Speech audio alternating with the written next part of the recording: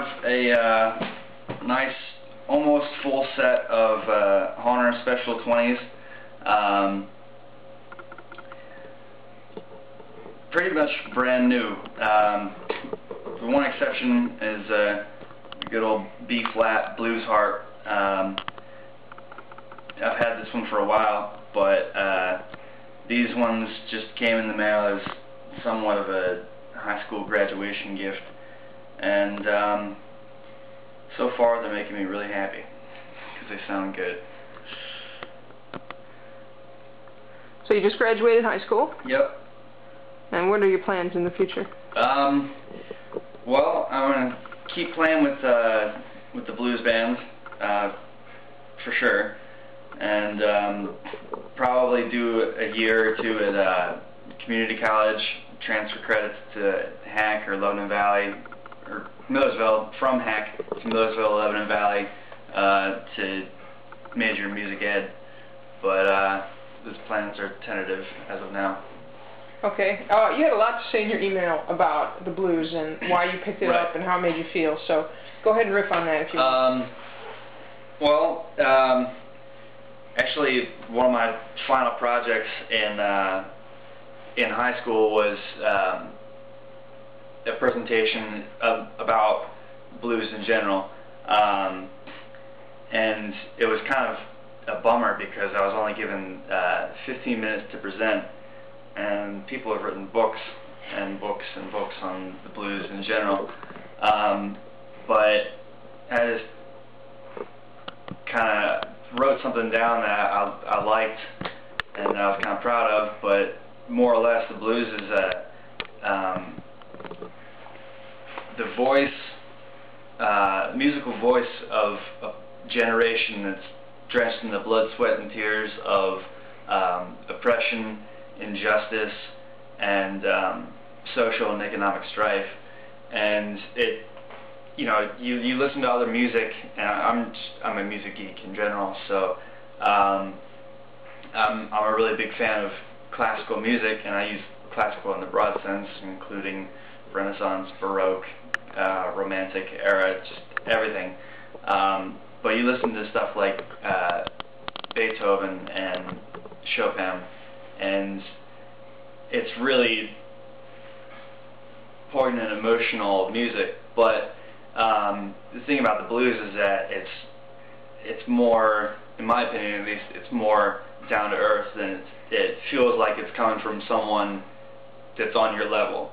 So when you listen to stuff like Chopin and Beethoven and Schubert and Schumann, it feels like it's coming, like you can't quite relate to it, but it strikes emotion.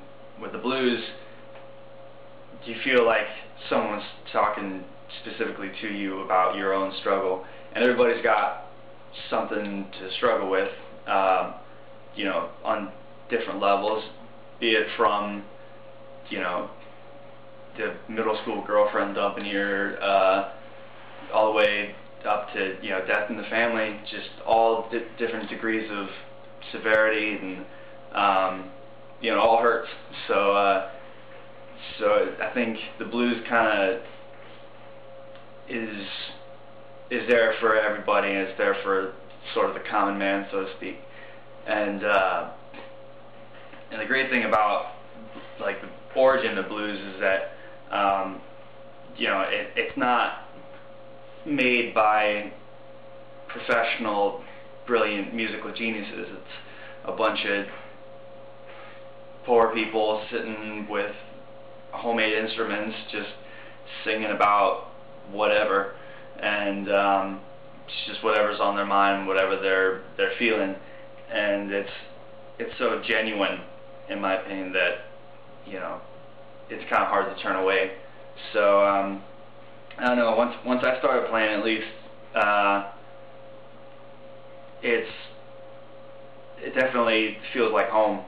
So playing with the guys I'm playing with now, we've all dealt with a good deal, and we've all lived a little, so we can all pretty honestly be on stage and perform blues like actual blues musicians.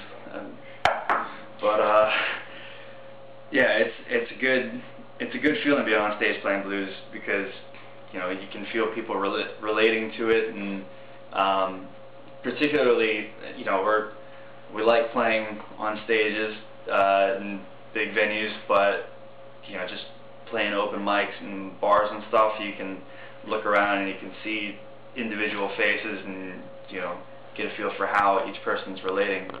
But so yeah,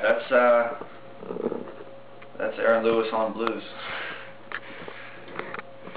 Could you tell me a little bit about the piece that you just played? Like, did it have a name, or were you just freestyling? That's pretty freestyle. Almost everything we play as a band, everything I play as a band, or with the band, I mean, it's, you're never going to hear it the same way twice unless you listen to a recording of it.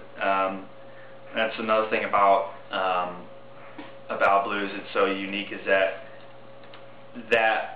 specific moment of music is entirely unique and entirely special in its own way, whereas other pieces of music, you have everything written out, and you know, the way that it's supposed to be performed, and if it's not performed that way, then it's not that piece. But we've done old standards like Sweet Home Chicago, Statesboro Blues. We've thrown those into medleys before. We've done them by themselves. We've done them slow, fast, full bands, just acoustic guitar and harmonica. That piece that I just did was, it's actually off a blues guitar like practice CD, so it's just kind of like a improvised jam on a CD that, you know, you can solo over. But I kind of found it and realized that you don't necessarily have to play guitar, you can play harmonica too, so I like it.